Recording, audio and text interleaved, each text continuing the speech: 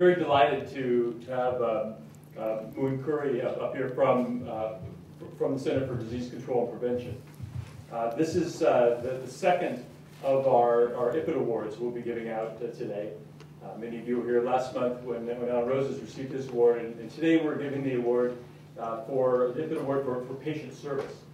And so, as many of you know, 4 years ago, when a number of us here in the audience started the Institute for Pharmacogenomics and Individualized Therapy, we wanted a way to recognize those people who have made significant sustained contributions to make our life easier.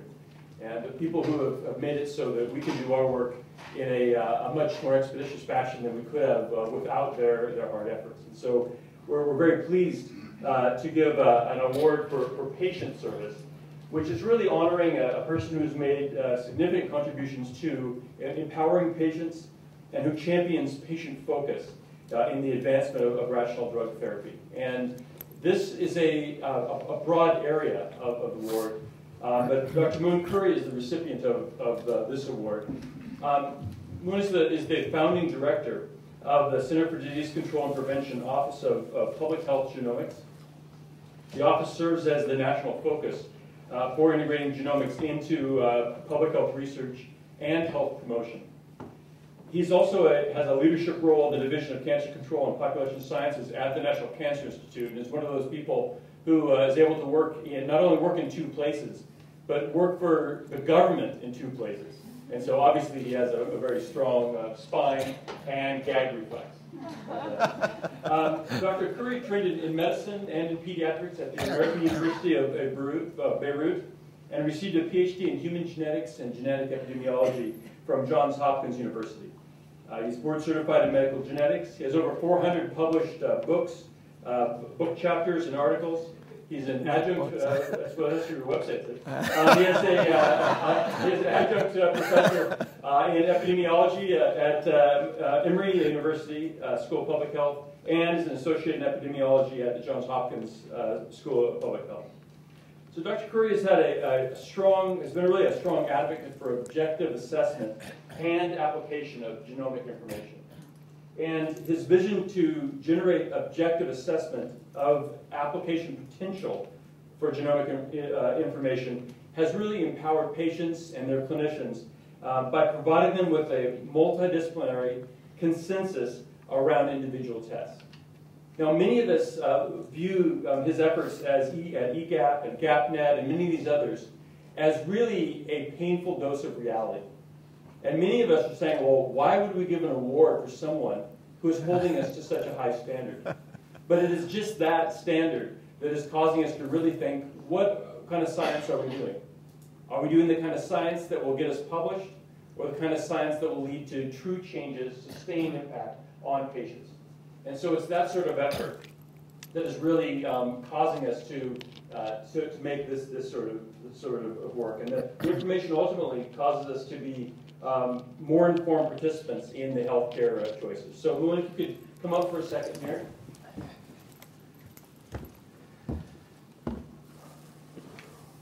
So if we can, you can stand.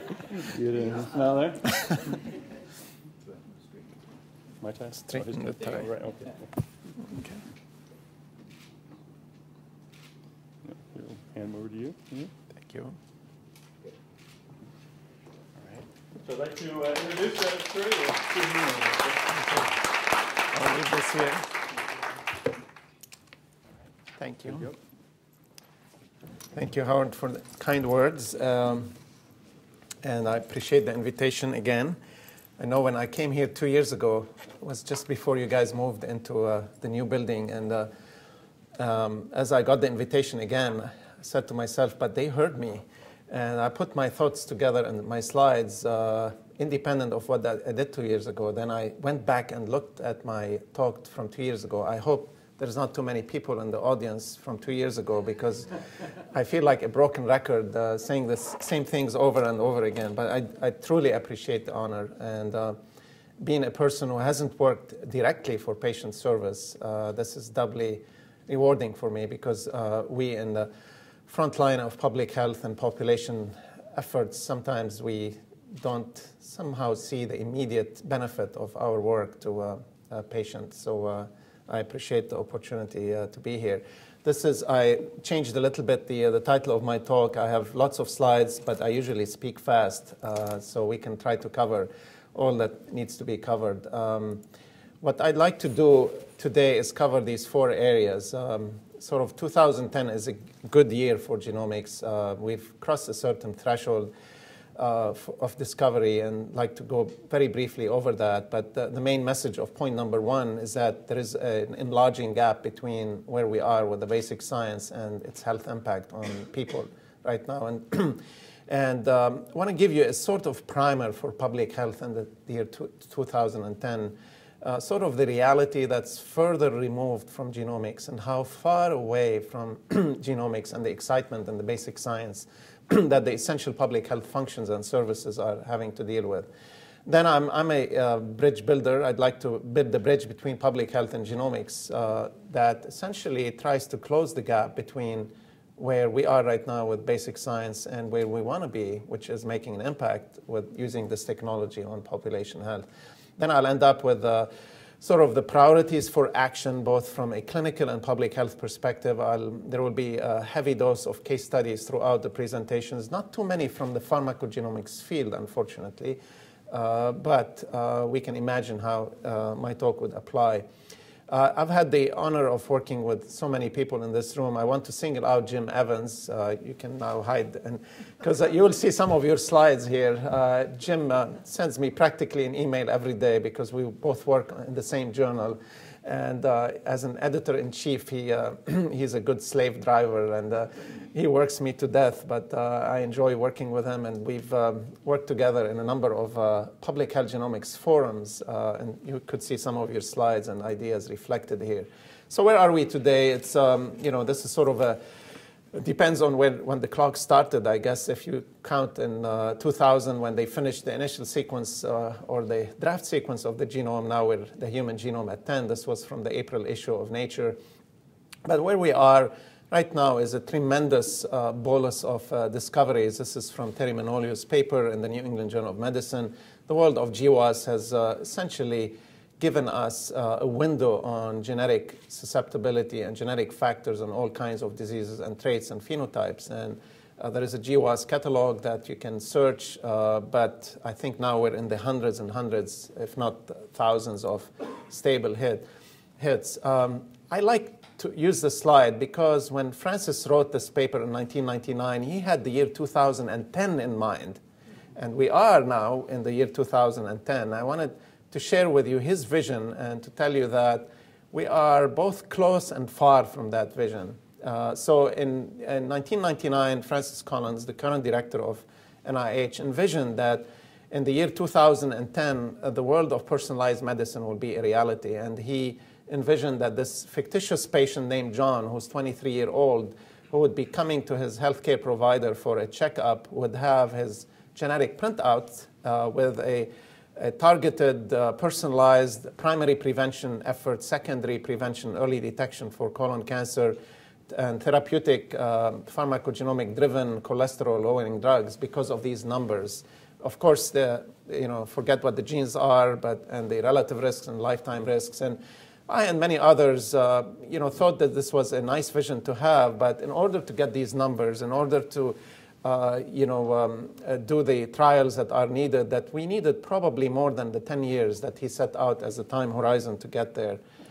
Certainly, the reality today in the world of medical practice is still in the world of medical genetics. We're still dealing with the world of single gene disorders and chromosomal anomalies, and there has been a tremendous growth in both the industry and the labs and the testing that has occurred over the last 10 years. And this is from the Gene Test website from the University of Washington, showing the tremendous number of disorders for which there is a genetic test available. And the almost reality that Francis Collins talked about in 1999 just beginning to happen. I mean, in Lancet earlier this year, there was this first or by now several cases where you have the 40-year-old man with family history of heart disease and early sudden death who's had his clinical assessment of his personal genome. And if you read this paper by the Stanford group, you you can see how they struggled with making sense of a sequence of one person trying to influence clinical management. And there are the pros and cons and the editorials, including some of what Jim Evans and I have been writing over the last few months.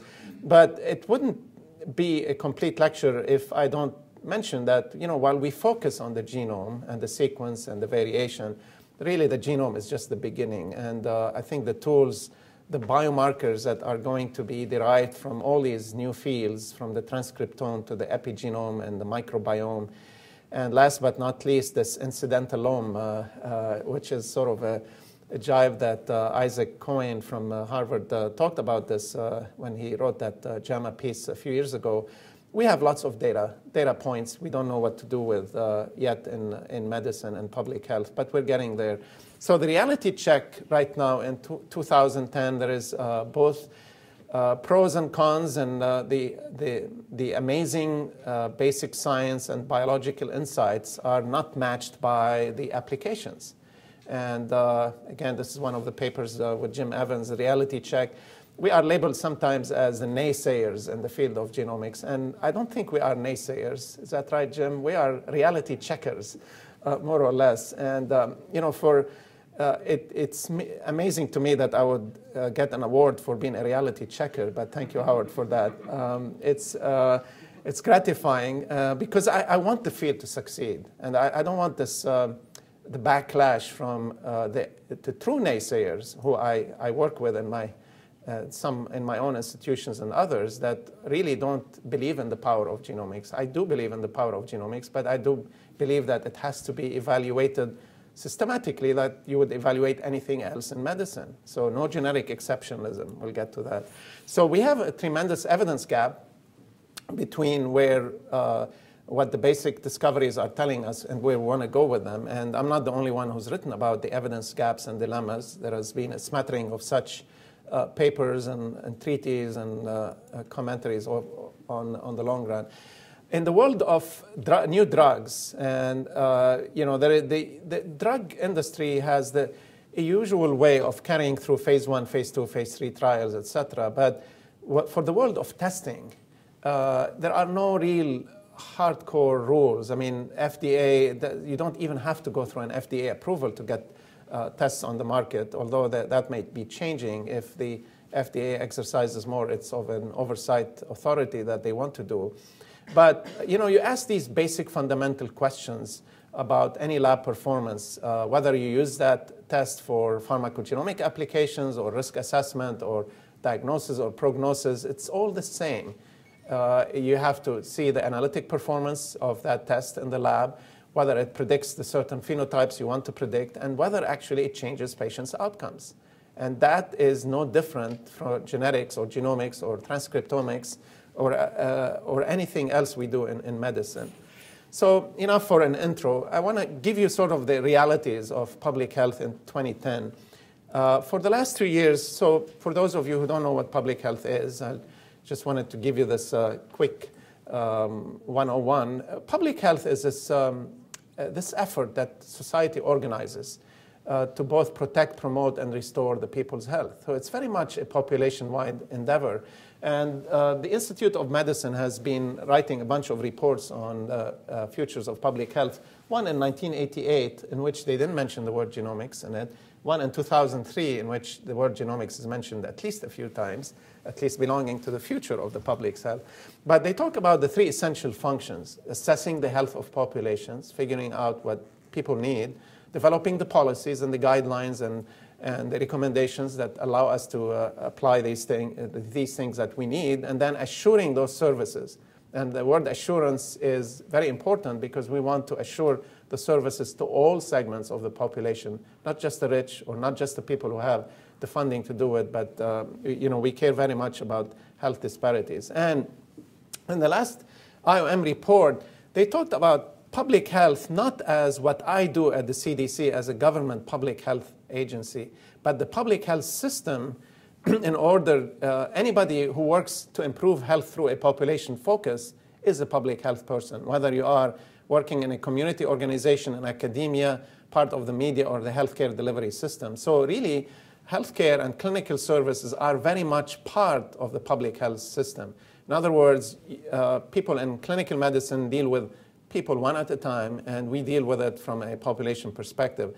A lot of people identify public health with just what CDC does and what state health departments or local health departments do. So when the new CDC director came to town, Tom Frieden was the commissioner of New York City, he, at the end, in 2009, he set out what he called CDC's winnable battles over the next few years. And these are areas in which he wants to make an immediate impact on reducing morbidity and mortality. And these are scalable, proven interventions where if you apply what we know, we can reduce the morbidity and mortality in the general population by X or Y or Z, depending on what those things are. So you have HIV, healthcare-associated infections, motor vehicle injuries, and so on and so forth. You can read this for yourself. And he was challenging us. He's very much of a practical person. He doesn't have an eye for the future. He wants to save lives in the next 2 years. So he's challenged every single program at CDC to tell him how many lives have we saved over the last 10 years and how many lives can we save over the next 10 years. So when my turn came, was a bit of a struggle here because we're setting the foundation for what we can do with genomics in the future. And I'm still very much a future-oriented public health activity. And that's why I needed for it to be on a firm evidentiary basis. But just to give you a clue what the world of public health thinks in general, and a lot of our thinking comes from what Sir Geoffrey Rose wrote in England many years ago. This was a reprint of his famous paper. He talked about sick individuals versus sick populations. You know, we in medicine practice public health one person at a time. We go after the ends of the distributions, so to speak. So this is the distribution of cholesterol in people with heart attacks and people without heart attacks. And as you know, while people at the extreme of the cholesterol distribution have a much higher risk, it's tilted a little bit to the right, there is a lot of overlap. And most people with heart attacks come from the normal distribution, the so-called the high end of the distribution. So there is a dilemma in public health. Do you go after the people with very high risk based on their cholesterol level, or do you go after the whole population, lower cholesterol for everyone, by moving the whole distribution to the left? Because if you do that, you can save more lives than finding the very few people who have familial hypercholesterolemia. So this paradigm has been with us for many years, and in some ways it's good, but in some ways it's been bad, because the field of personalized medicine, by definition, is stratified public health. You might say, well, this is an oxymoron. How can stratified public health still be a public health effort? And I'm here to convince you that this is the case. Now, Tom Frieden also wrote this paper, which was just recently published, that has created a lot of stir and angst, both within CDC and outside CDC. And here's what he said. And this is a variant of multiple levels of interventions that public health people use. So he said, if you attack the base of the pyramid, you can have a largest impact on people's health. If you wipe out poverty, increase education and inequality, everything else pales. Then, of course, many of us in public health don't think that we are capable of doing the socioeconomic factors type thing. I mean, it's a political, economic, societal change. The next best thing you could do in public health is changing the context, i.e. developing policy interventions to make individuals' default decision healthy. So, for example, as part of his New York effort, he's going after big tobacco to tax them, and so that less people will use tobacco. Another policy change, if you put fluoride in the water and everyone drinks it, regardless of whether you want to take fluoride or not. You put folic acid in the food chain with the FDA supplementation of the diet with folic acid to reduce the burden of neural tube defects. And you don't depend on women taking multivitamin pills with folic acid. So policy change to him is very important. The next thing is long-lasting protective interventions like immunizations that happen in a clinical interaction. And then clinical interventions are the next, and then counseling and education. A lot of what we've done in public health so far has been in educating people. And what he's saying to us, look at the whole pyramid. Develop for each problem, you can intervene on different attacks on the pyramid, go after the policy changes, change social determinants of health. Where does genomics fit in all of this? Mostly genomics fits at the top of the pyramid so far. So it's been a challenge to try to rise to. And I think I'll tell you in a few minutes that I think we are succeeding in how to do that. So what is public health genomics, and why do I make a big deal out of it? So right now, there are really three models for moving discoveries into practice. The first model, which is, I think, what's happening in this country right now, is the status quo of what I call premature translation. Things move into practice willy-nilly. And it's a model that we are all proud of because it's part of our innovation interest, and it's a model that stimulates innovation, but may cause harms because we don't know. Things will move into practice, and forget about genomics for a minute. It's part of that. And on the other hand, there is another model where you put the evidentiary threshold so high that things are lost in translation. On the good side, that ensure benefits. By the time you study things to death and you do 200 clinical trials, you've already made sure that there are no harms that can happen. But you basically end up losing a lot of things. And by the time you integrate things into practice, you could have saved a few more lives. So what public health genomics represent is that finding the right balance, the sweet spot between 1 and 2, by creating the processes and the knowledge and the wisdom to know the difference between 1 and 2, and then the capacity and the resources to act. And it's a fine line. And as Howard alluded to, EGAP has been both revered and hated at the same time because they were trying to find the right balance in that endeavor. One example of premature translation is the whole field of personal genomics. I mean, going on the internet and buying your own genome right now, to me, is a premature thing. It's a waste of resources, both for the individuals and society in general. And we held a meeting in 2008, the proceedings of which are published in Jim's journal.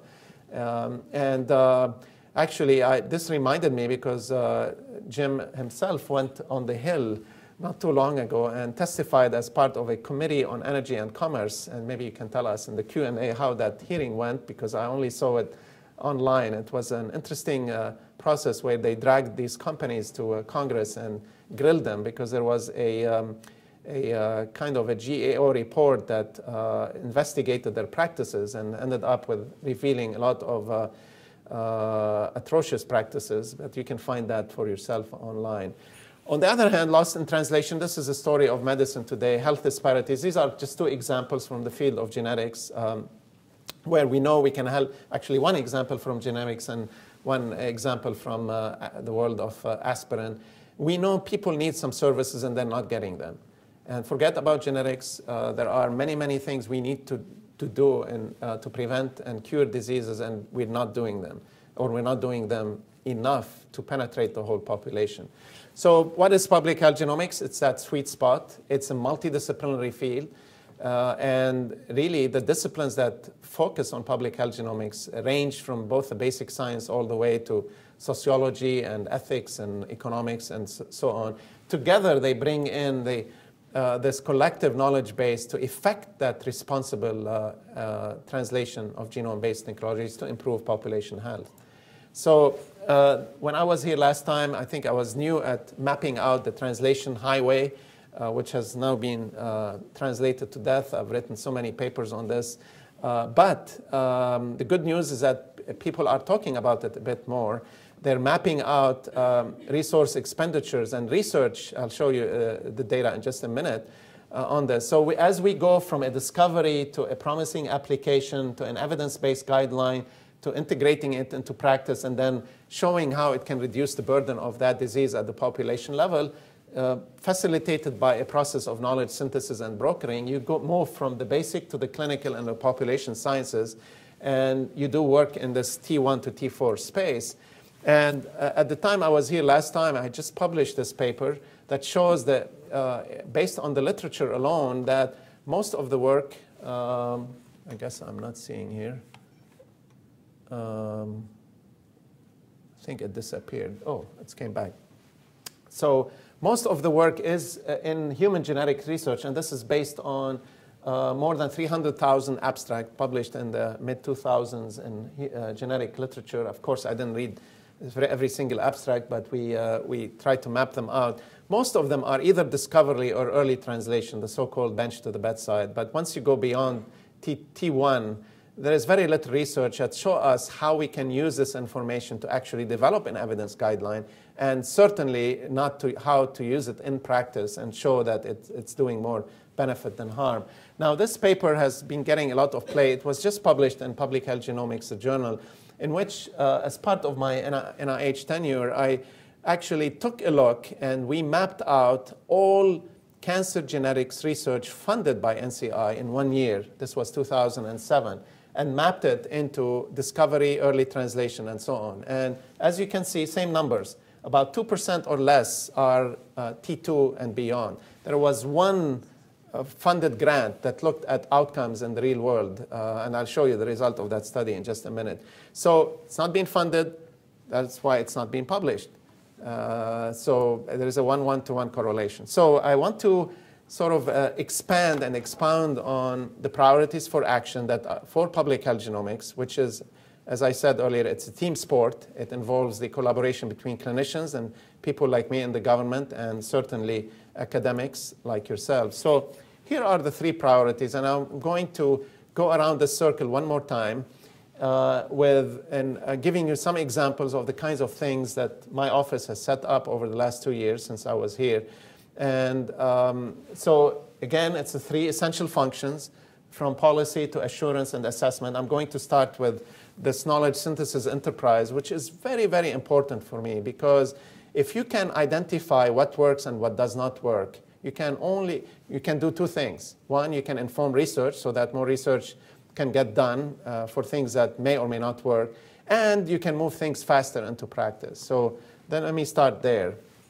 So in order to do this, as part of this new collaborative network, we have actually began tracking the new genomic applications that are maturing from the bench to the bedside. And we have a paper coming out, I'm not sure when, in the next few weeks on the gap finder. It's already on our website. And it's amazing to me that we found over the last year or less, more than 200 applications that are not even in the gene test database. Gene test, remember, is all for single gene disorders. It's mostly the new types of applications that are coming online. This is a screenshot. You can go online and look at it yourself. 2/3 are actually cancer. And from those, they travel the gamut from prognostic to diagnostic tests and screening and pharmacogenomics, and they're all over the place. They are the new biomarkers that drive both therapy as well as diagnostic and prognostic processes.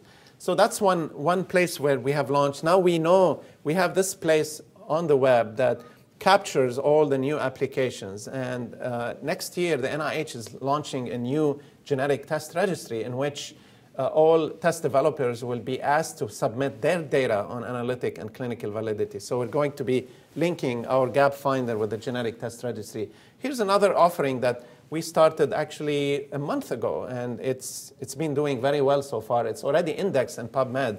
I've never seen this before in less than a month.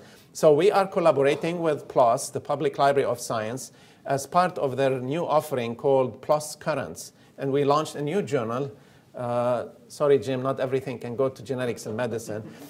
It's called Evidence on Genomic Tests. And these are only online publication for people to submit quick reviews on the literature for genomic tests or any genome-based tests for analytic validity, clinical utility by intended use. So I expect at least 5 or 10 submissions from this group by the next month, because they are not that difficult to write. We already have 6 or 7. There are 15 that have been promised. And you can get a line on your CV because they're already indexed in PubMed.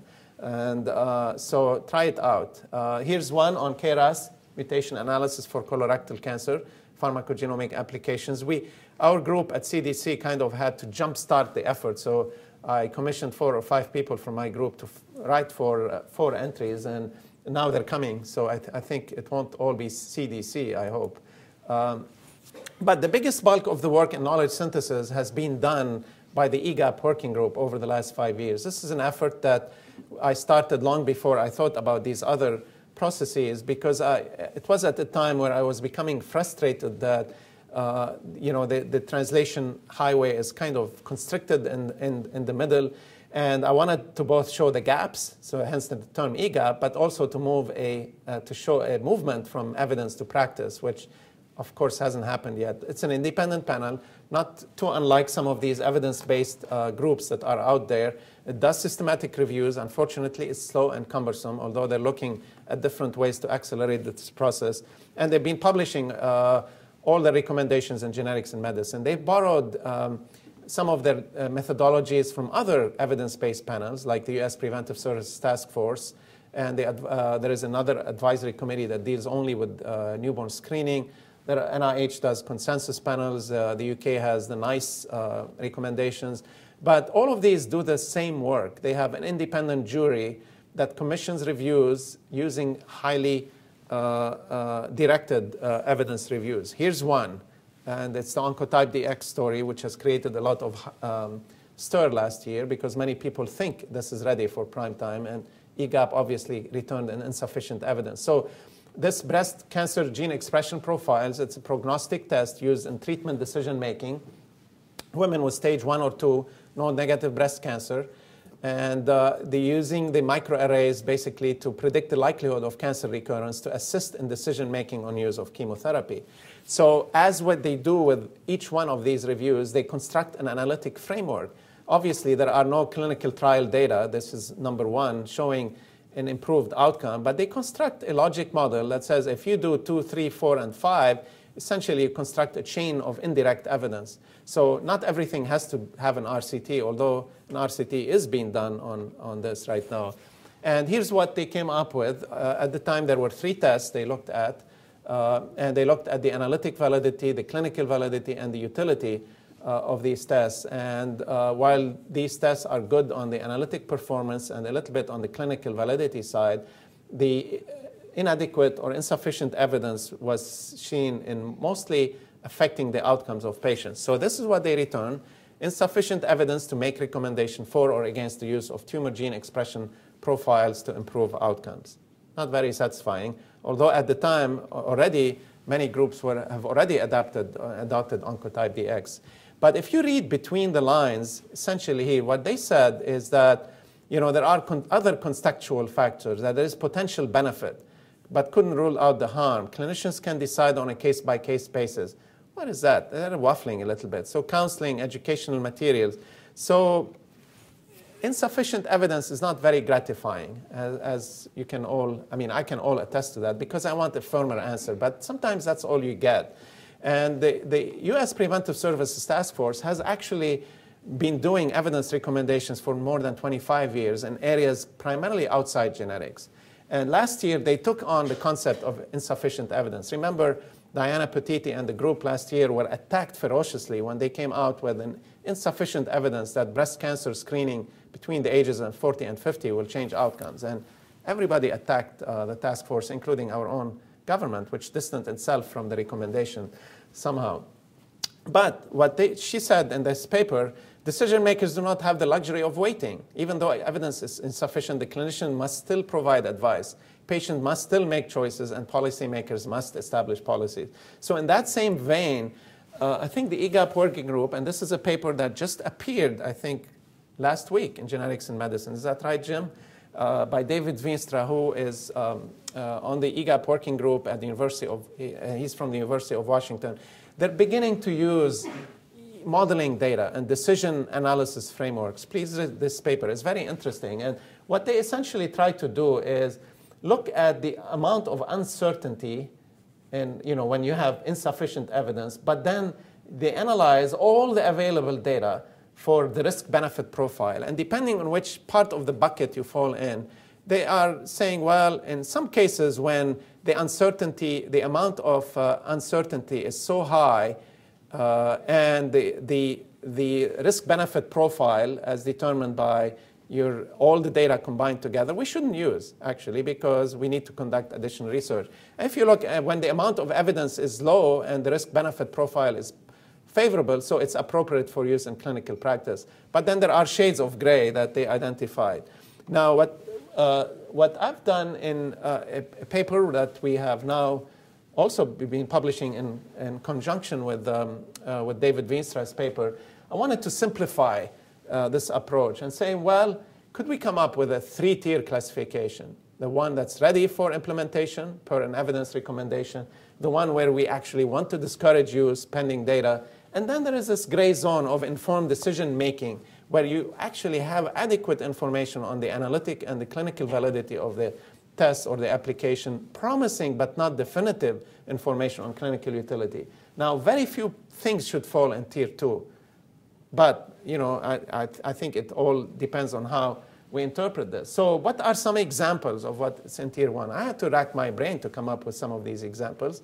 But most of them fall in the traditional single gene disorders. I'll give you the example of colorectal cancer and Lynch syndrome in just a minute. So their numbers are a handful, but the numbers are growing. So certainly testing for abacavir side effects in HIV treatment with HLA testing. Alan was here last month, so he must have told you about the abacavir story from GSK, or maybe not.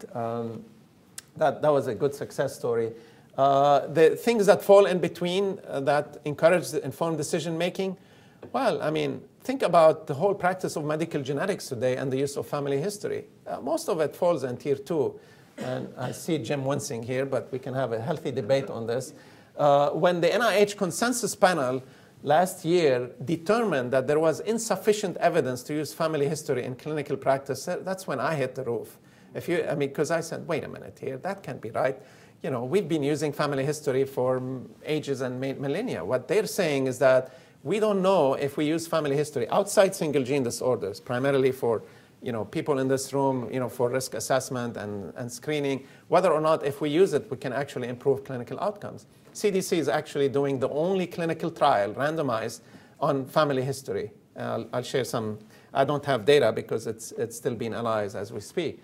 The stuff we want to discourage is, for example, personal genomic tests and many of the new biomarkers that are in that gap finder, the 200. I mean, because we haven't established the clinical validity, the genotype-phenotype correlations. How can we use them in practice? So, we can have a healthy debate on this. But if we're able to come up with a simple classification that providers and programs can use in practice, and that's a big if, and we'll have to see whether eGAP can rise to that challenge or GAPNet can rise to the challenge, then it becomes easier to implement in practice using what works and what doesn't work. So over the last few years, we at the CDC have funded a few states to develop model programs. I mean, the two that we are currently funding are Oregon and Michigan, and they're struggling to figure out what to do. Let me tell you briefly the story of BRCA1. I know this is not pharmacogenomics, but it qualifies to show you the lag time between initial discovery and translation. So the gene BRCA1 was discovered in 1994.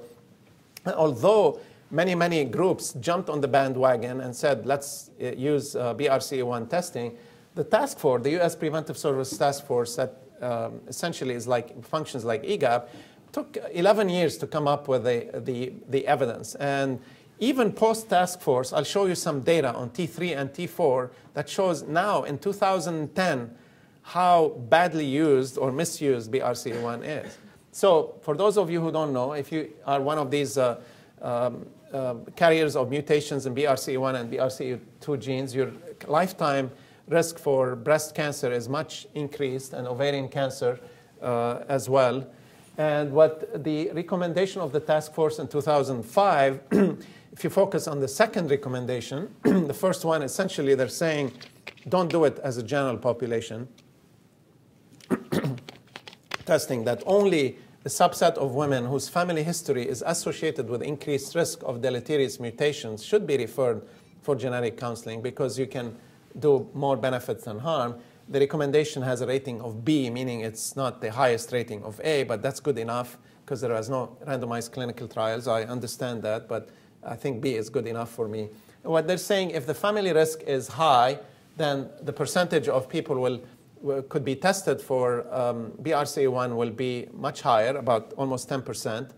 And this is their definition of average, moderate, and high. You can read those for yourselves. And they didn't come up with this. They reviewed the literature. And by 2005, there was a large body of literature on BRCA1 testing and BRCA1 genotype-phenotype correlation. So when I come back to BRCA1 later when we talk about data in that third bucket, so hold your thought for a little while.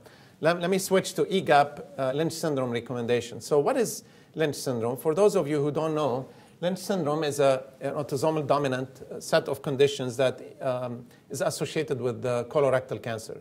So about 3 to 5% of colorectal cancer is due to these autosomal dominant conditions. So last year, based on 2 reports, these are 2 evidence reviews published, one by HRQ and one published at the same time as a recommendation, they came up with the following EGAP recommendation statement. So the EGAP working group found sufficient evidence to recommend offering genetic testing for Lynch syndrome to individuals with newly diagnosed colorectal cancer to reduce morbidity and mortality in relatives.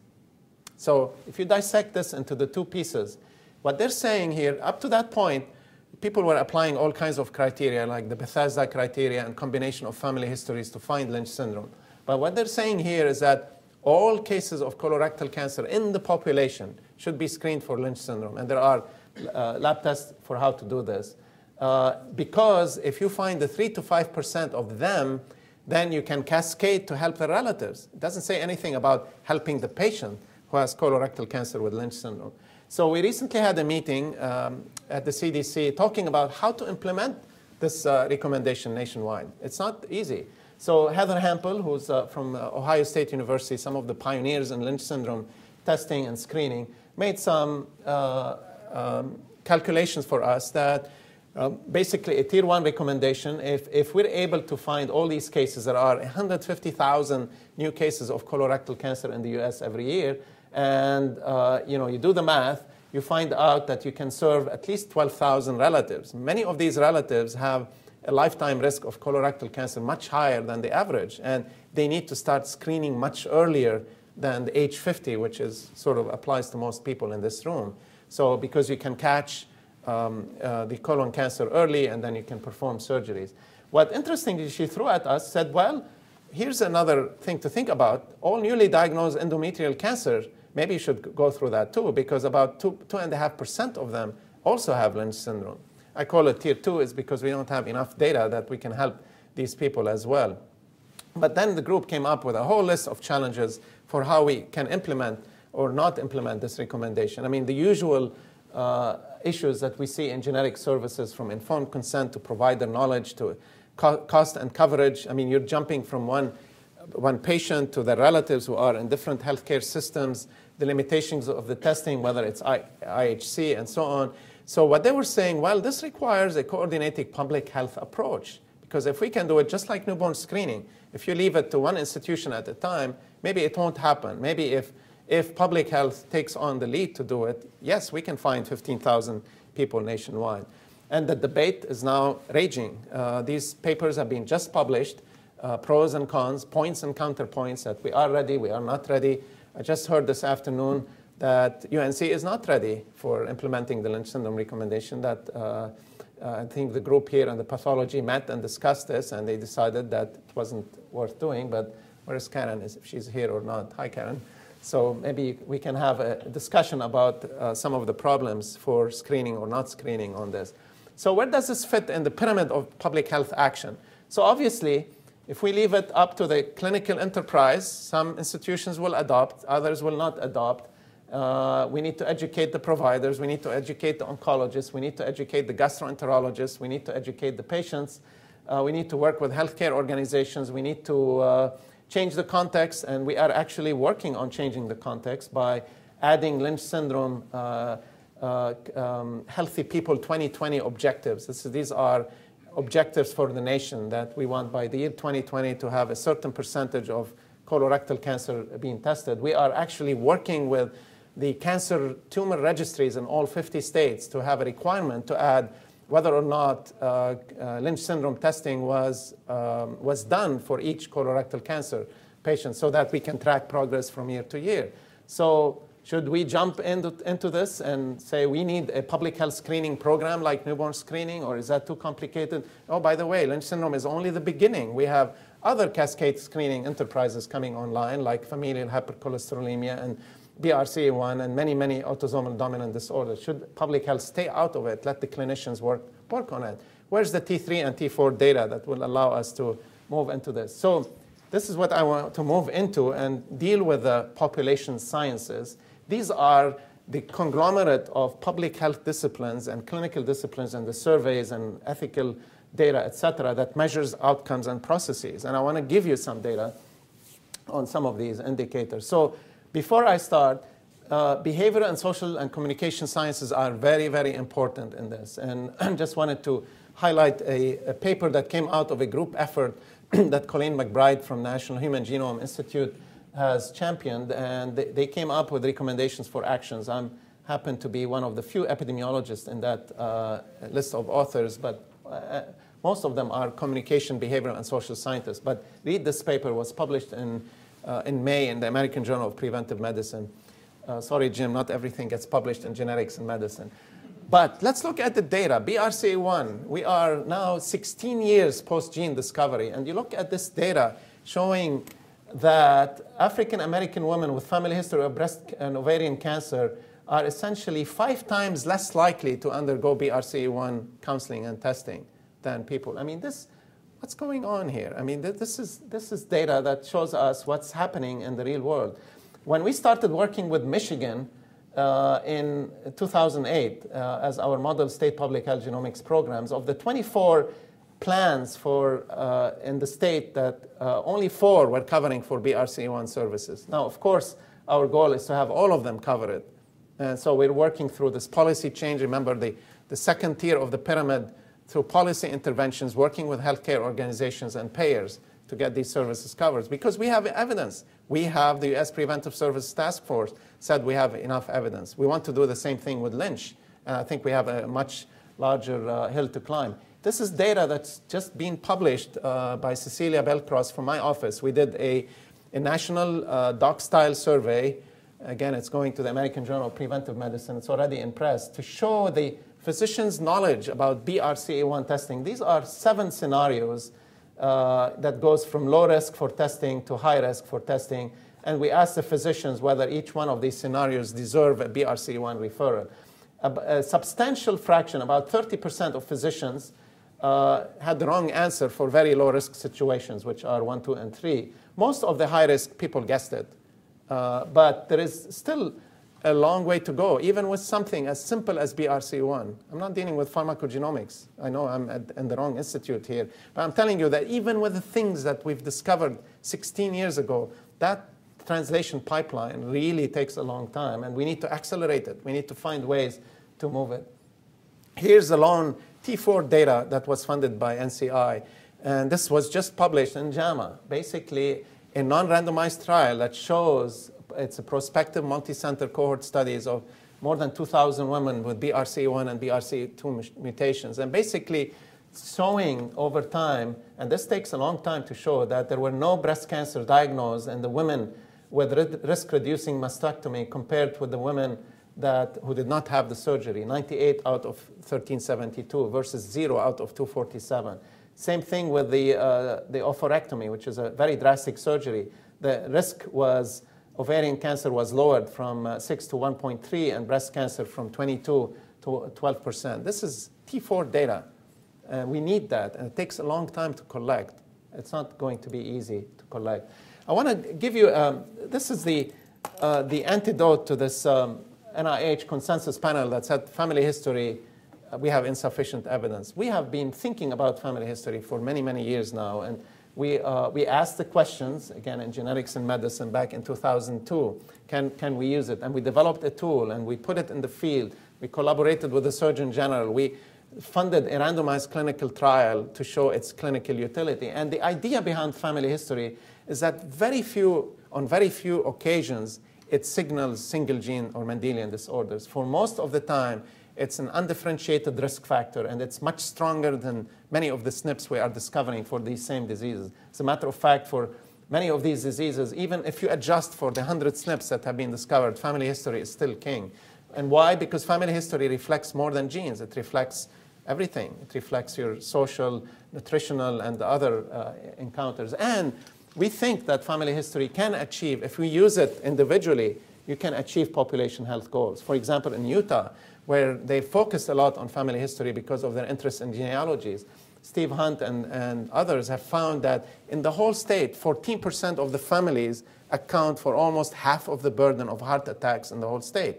So if you target 14% of the families, you can have a bigger bang for the buck. Think about that.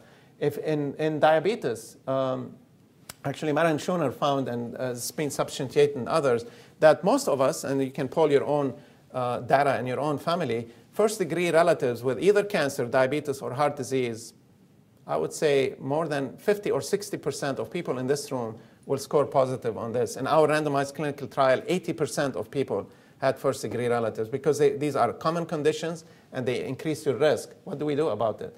Diabetes is a case in point, which I'll give you that. We've even done some modeling on colorectal cancer screening outside Lynch syndrome, because Lynch syndrome is only a fraction of colorectal cancer. But many people with colorectal cancer, that if you actually target screening, even the usual recommendation of more than 50, and you can achieve higher penetrance in those people with family history, you can double the number of prevented cases in the population. Why? Because colorectal cancer screening is not well adopted. About 50% of people get it and 50% of them don't.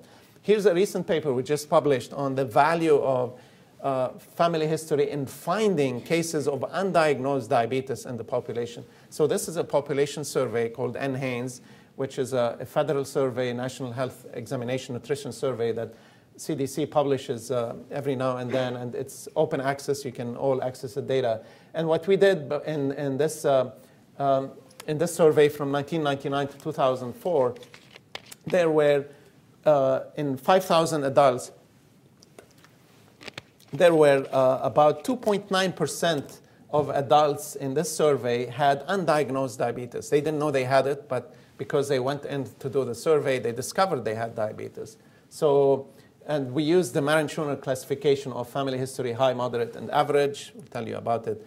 And we looked at models that would predict finding those type 2 diabetics. And essentially, all these covariates from body mass index and so on can predict a lot of diabetes. But if you add family history on top of that, and we made some national projections because it's a national survey, there are about 6 million undiagnosed diabetics in the US, if you do the math. And just by teaching people about their family history of diabetes, you can pick up 600,000 undiagnosed diabetics alone on top of these other variables. Don't ask me how we did the math. It was a complicated math, but you can read the paper. So I hope I just gave you an idea of the kinds of things that public health genomics is concerned about. We're concerned about the evidentiary basis of moving things into practice, the using things into practice based on that, and then finding data to inform both research and practice, and the kind of data that we need to either do education, provide policy, the kind of data that Len has been accumulating on pharmacogenomics, for example, and we talked about this. And my office at CDC spends a lot of time doing communication. And for those of you who have been on our website, we have a wide array of tools and databases and partnerships and seminars. And actually, we have the 4th National Conference on Genomics and Public Health coming up December 8 to 10 in Bethesda. So if you all can come, I think we have a featured speaker called Jim Evans who's going to be speaking at that conference. So please come and be part of this movement. So where do we go from here? We're running out of time. And I think where we should go from here, I think I'm going backwards for some reason. I want to go forward. How am I going backward? Okay. Where do we go from here?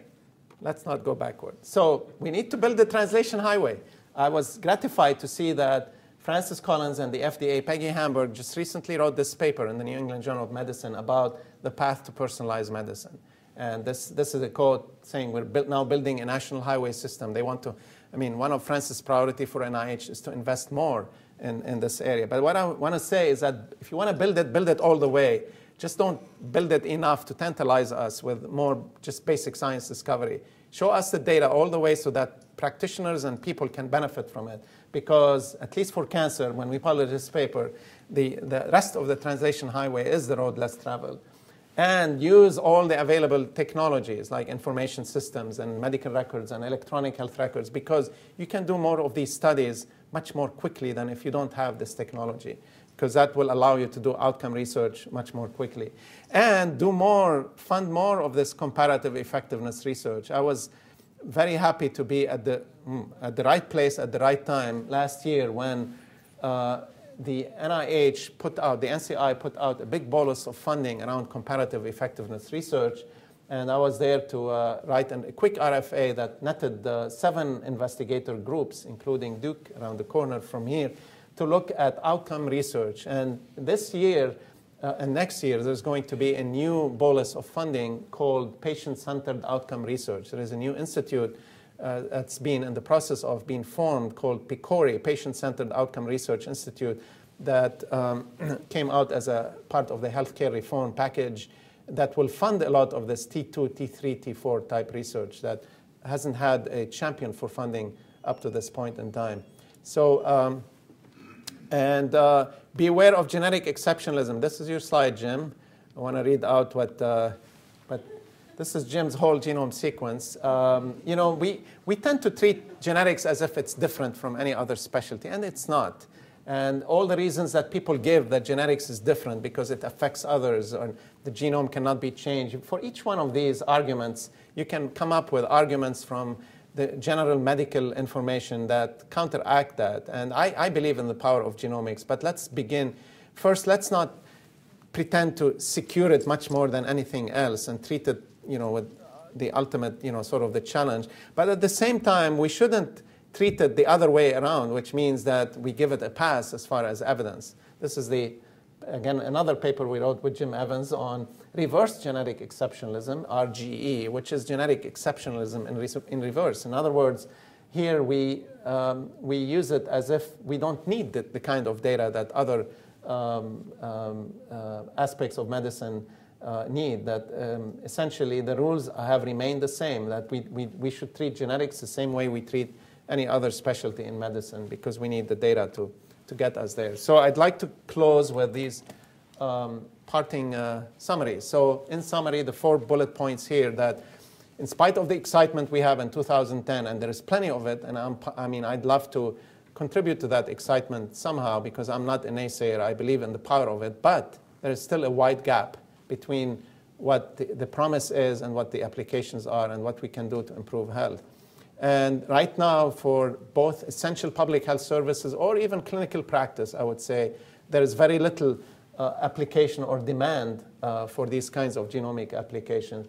And I believe that the field of public health genomics, which is, again, a team effort, showing partnership between basic clinical and population sciences, can begin to get us the kind of data to close the gap in our knowledge. And the priorities for action today are threefold. One, we need this honest broker function and the evidentiary binning of applications in tier 1 to tier 3 or how many tiers you want to use so that we can figure out when things are ready and what kind of research we need. We need to implement full speed what we know while we discourage some applications at the same time. We cannot be blinded to that. There are applications that need to be discouraged because they can hurt people or we can save unnecessary healthcare expenditures along the way. And we need, by far, what we need is to assessing the added value of these tools to improve the health of individuals and populations. So I'm going to stop here and see if you have any questions. Thank you very much.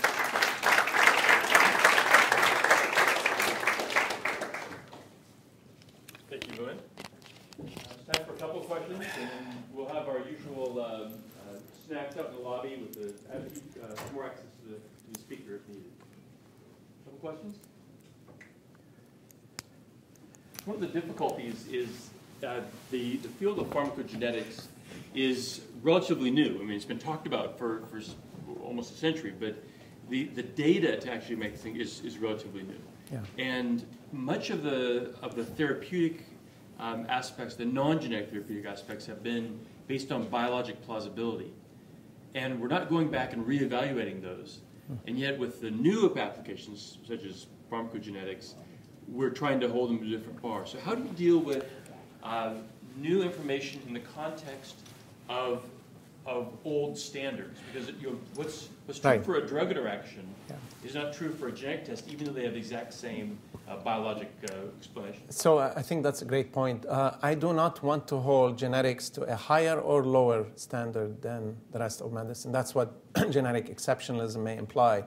The fact is that evidence-based medicine, which has its roots now over the last 20, 30 years, has actually begun looking systematically at many, many, many practices that we've had. I mean, if you forget about genetics, I mean, things we do that make biologic sense, but if you look at outcome data, they actually hurt more people than not.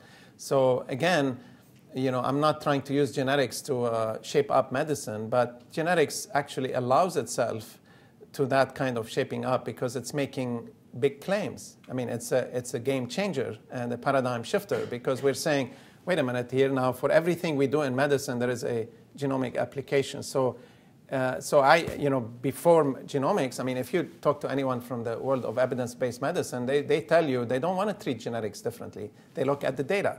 And it happens that in genetics, there is very little data to support it. Now, if they're asked to look at the same kind of evidence for non-genetic things, they may end up with the same result. So again, no genetic exceptionalism, both good and bad.